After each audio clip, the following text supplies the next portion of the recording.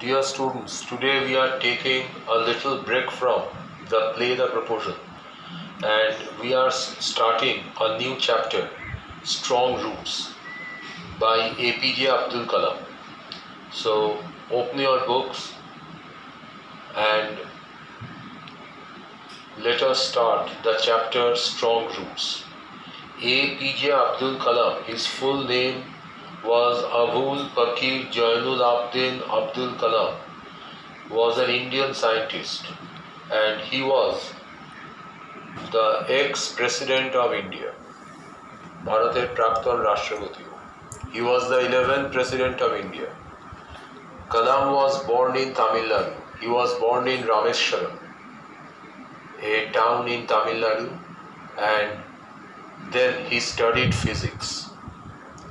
After that, Kalam studied aerospace engineering at the Madras IIT, Madras Institute of Technology, or MIT. Later, he joined the ISRO, or Indian Space Research Organization. He also joined the Vikram Sarabhai Space Center, and he was one of the pioneers of India's first space launch vehicle program. ভারতের rocket উড়ানের তিনি অন্যতম পথিকৃৎ. So Kalam was both a scientist and the ex-president of India. He wrote an autobiography. Remember the name of the autobiography? The name of his autobiography is Wings of Fire.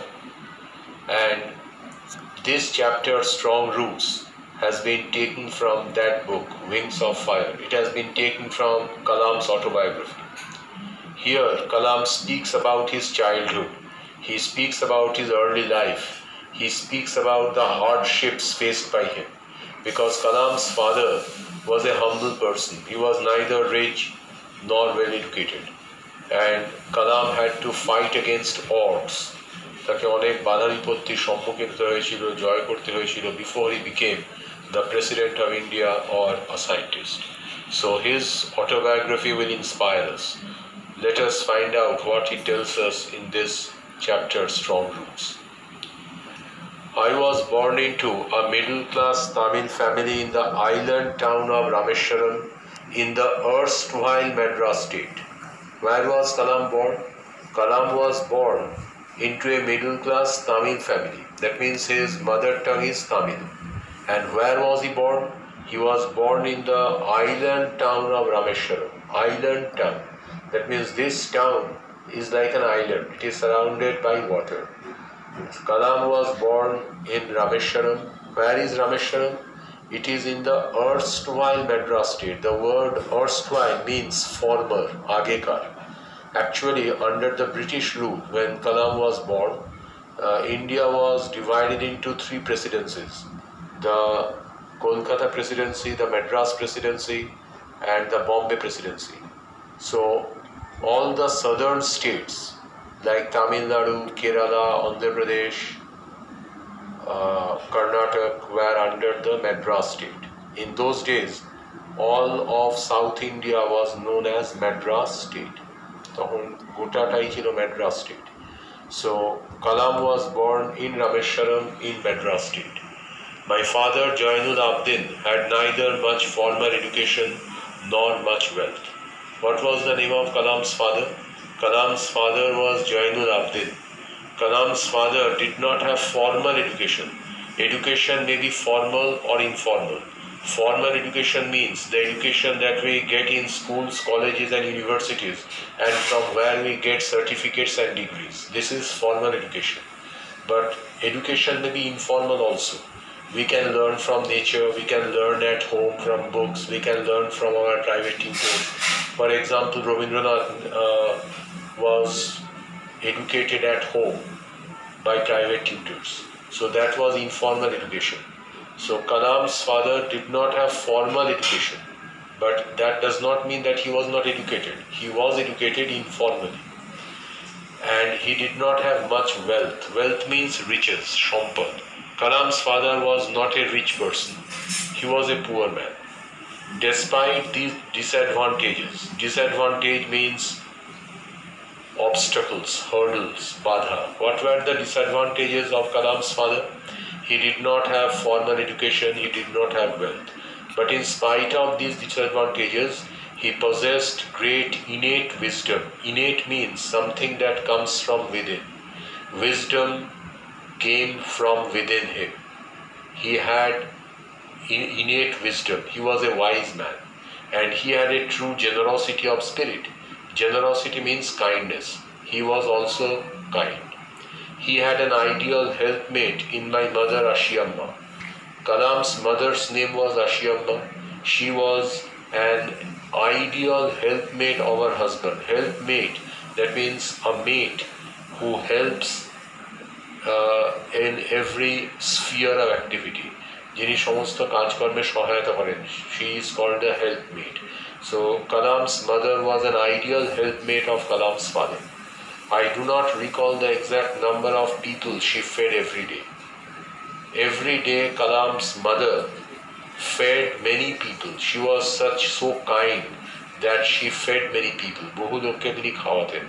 Kalam does not remember the exact number. It was many. But I am quite certain that far more outsiders ate with us than all the members of our own family put together. The number of the outsiders who ate exceeded the number of family members. পরিবারের লোকেদের চেয়ে সংখ্যায় তাদের বেশি ছিল. That means Kalam's mother fed many people. My parents were widely regarded as an ideal couple. And a couple means husband and wife. They were ideal couple. That means they were made for each other. That means Kalam's father and Kalam's mother had similar taste. তাদের রুচি একই ছিল. They had the same bent of mind. তাদের মনোভাব এক ছিল. Both of them were kind. Both of them were generous. They were an ideal couple. My mother's lineage was the more distinguished. Lineage means descent, বংশ পরিচয়. Kalam's mother's lineage was more famous than her father's. কালামের বাবার তুলনায় তার মার বংশ পরিচয় অনেক বড় ছিল. One of her forebears having been bestowed the title of Bahadur by the British. Forebears means ancestors, পূর্বপুরুষ. One of the ancestors of Kalam's mother had been given the title Bahadur by the British. In the British era, Rai Bahadur, Rai Sahib were the titles bestowed upon the people. So Kalam's mother's ancestor had received the title Bahadur by the British. So Kalam's mother's lineage was more famous than that of Kalam's father's lineage. I was one of many children. Kalam had many brothers and sisters. A short boy with rather undistinguished looks. Kalam says that he was not tall, he was short. His looks were undistinguished. That means his looks were not conspicuous. Conspicuous means something that attracts attention. যা মনোযোগ আকর্ষণ করে, that is called conspicuous. Kalam's figure was not conspicuous. He was short and not conspicuous to look at. Born to tall and handsome parents. His parents were tall and good looking, but Kalam was not. We lived in our ancestral house, which was built in the middle of the 19th century. Ancestral house means house built by ancestors, পূর্বপুরুষের বাড়ি. Kalam lived in the ancestral house. It was built in the middle of the 19th century. It was a fairly large pakka house made of limestone and brick. Pakka house, the word pakka is a loan word, pakka bari. And this house was made of limestone and brick. Chuna pathor ar iit diye toiri. And what was the address? On the Mosque Street in Rameswar. This was the address of Kalam's house. My austere father used to avoid all inessential comforts and luxuries. Austere means one who does not spend lavishly. যিনি প্রচুর খরচ করেন না, তাকে বলা হয় austere. That does not mean he is a miser. He does not spend lavishly. My austere father used to avoid the luxuries. Luxuries means the comforts that are not essential. Bilashita. He avoided luxury. তিনি বিলাসিতা এড়িয়ে চলতেন. However, all necessities were provided for in terms of food, medicine or clothing. But Kalam's father provided the essentials of life like food, medicine, and garments. In fact, I would say mine was a very secure childhood, materially and emotionally. Kalam's childhood was secure. Secure means safe. It was safe materially. Materially means from the standpoint of materialism. That means he had enough food, enough security, enough education, the other necessities of life. And he also had emotional security. Kalam's father provided him with love, sincerity, kindness. Because man does not live by bread alone. মানুষ শুধু তো খাবার খেয়ে বাঁচে না. Man also needs care, love, sincerity. These were also provided for by Kalam's father. I normally ate with my mother sitting on the floor of the kitchen. She would place a banana leaf before me. Kalam did not eat off plates. He ate off banana leaves, and he ate with his mother in the kitchen, on which she then ladled. Ladle means a big spoon, hata. এখানে ladled verb gives something with the help of a ladle. She ladled rice and aromatic sambar. Aromatic, that means having a sweet smell, because aroma means sweet smell. For example, in organic chemistry or aromatic compound.